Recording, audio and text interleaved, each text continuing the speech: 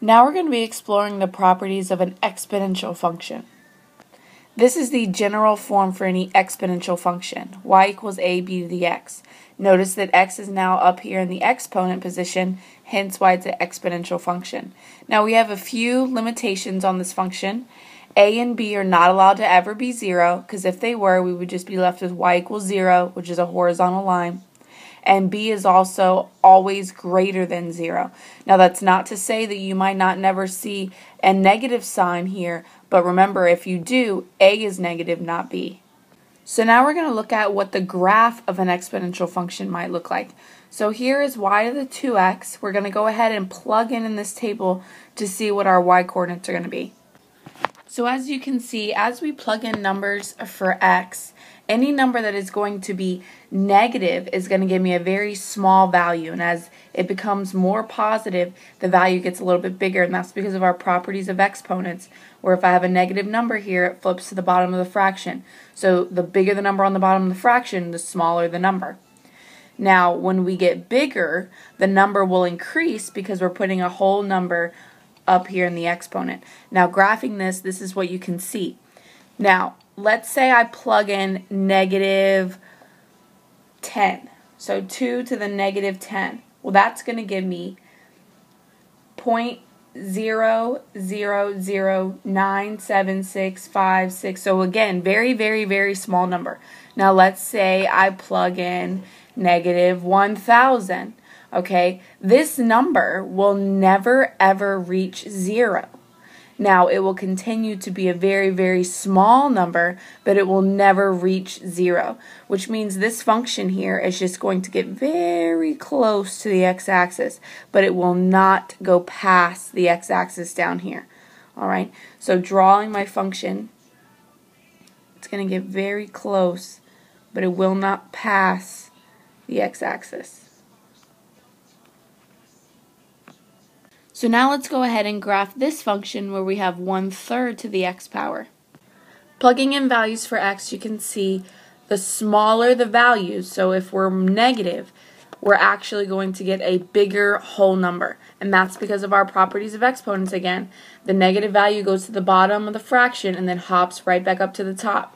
Now, the bigger x gets, we're going to get a smaller and smaller fraction because that number goes to the bottom of the fraction and continues to make a very large denominator in our fraction. Now, plugging in any big value for x, you can see that we're going to get very, very, very, very small. Now, again, we will never actually cross the x-axis. We will never become 0, but we're going to become a very small decimal, a very small fraction. So our function looks very similar to the last graph we looked at. So we will approach the x-axis, but now we're going to be approaching the positive x values. We have two different types of exponential behavior. We have exponential growth, which occurs whenever b is bigger than 1. In this case, it's called our growth factor. And as x increases, y also increases, as they say, exponentially. Now, this can model population or sometimes bank accounts. Well, we hope our bank accounts, right? Now, exponential decay occurs whenever b is between 0 and 1. And in this case, it's called our decay factor. So as x increases, y is actually decreasing, and it's going to approach 0. Now, approach meaning it won't actually reach 0, but it will approach 0. Now, this can model the height of a ball bouncing or the value of a car as it depreciates. When looking at our exponential decay graphs, we saw that as x increased, we got very, very, very close to 0, but y actually never reached 0. In our exponential growth graphs, as x decreased, we got very, very, very close to 0, but y never actually reached 0. Now, this line here, our x-axis, which also has the equation y equals 0, is called an asymptote. Now, an asymptote represents a line in the graph that our graph will approach but never actually touch. We will never actually reach this value, but we will approach it and get very, very, very close. Now, if you look at this graph, you can see that the y-intercept is always 0a. So this point right here is always 0a. That's going to be a very handy point for us to refer to later. Now domain. So domain means possible x values. Looking at these graphs, you can see I have arrows in both directions. X is going to increase this way and keep going, and then we're also going to go this way. It's going to keep going. So the domain is going to be all reals here.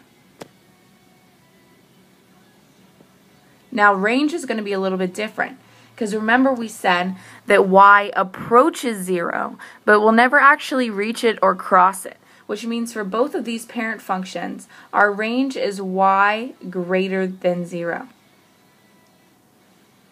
Let's take a look at some of these functions and let's decide if they are growth or decay. Now remember, that's all dependent on only b. So when I'm looking at y equals ab to the x, I'm only focusing on b. A does not matter. So if b is bigger than 1, then it's going to be growth. If b is between 0 and 1, then it's decay. So looking at this function here, b is 0.95. So that means that this is going to be decay, because that is smaller than 1. Now what is my y-intercept going to be? My y-intercept is always 0a, so this is going to be 0, 12, because a here is 12. Looking at the next graph over here, b is 2. So since b is 2, this is going to be growth. And our y-intercept is going to be 0a, so 0, 0.25. Now here, b is 4. So since b equals 4, this will be growth. And our y-intercept is going to be 0, 3, which is a.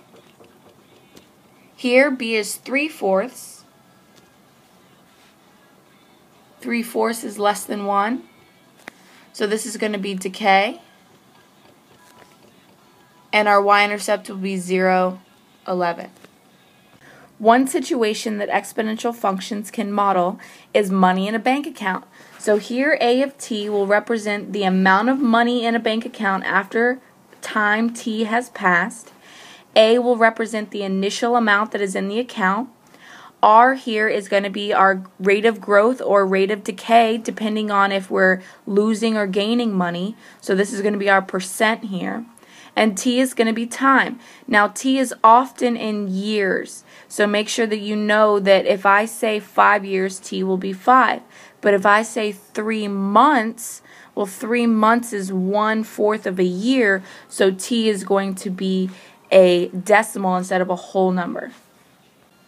It's also important to make sure that you know if our rate of growth or decay is going to be positive or negative, because if it's decay, R here is going to be negative, and if it's growth, then it's going to be positive. So I invested $1,000 in a savings account at the end of 6th grade. The account pays 5% annual interest. How much money will be in the account after 6 years? So my initial amount, so my little a, is $1,000. Now the time period that has passed is 6 years. My percent is 5%, so that's 0.05. So I have everything I need. I just go ahead and plug in.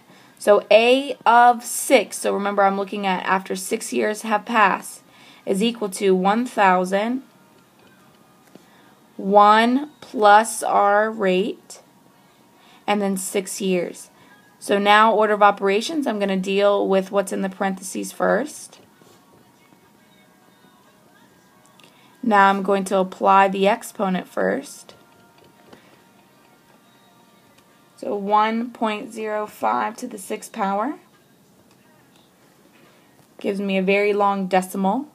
Now you should not be rounding here, so you should go ahead and leave this decimal in your calculator and then multiply by 1,000. So I'm going to get 1,340, and we're going to go ahead and round to the nearest cent, and I get 0.095, so I'm going to go ahead and say I get that extra penny, and I'm going to say that's 10 cents. So this is going to be the amount that will be in my account after 6 years.